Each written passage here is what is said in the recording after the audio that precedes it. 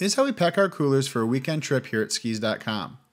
You always want to start with a clean, cold cooler. To prepare your cooler for use, the night before clean out the inside and pour in a bag of ice. This will allow you to start with a low temperature.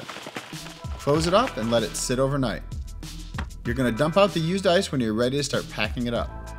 Next, you want to prepare your food ahead of time to keep your cooler organized and create less of a mess on your trip. Resealable containers and baggies will help keep your food from getting wet as the ice starts to melt. Now let's pack up the cooler. Line the bottom with bags or blocks of ice to ensure maximum coldness. Frozen bottles of water are also great to put on the bottom, make ice last longer, plus you have cold water to drink later. Fill in the cracks with loose ice, then layer frozen foods in first along with items you won't be using right away. Next, pour a layer of ice over the top to fill in the cracks. The next layer will be your main food items and beverages. It's always helpful to organize your cooler as you pack it, put like meal items together, beverages together, and so on.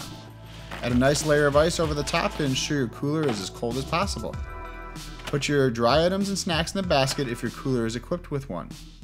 Lastly, add items such as beverages on top for easy access. Close it up, and your cooler is ready for your next adventure.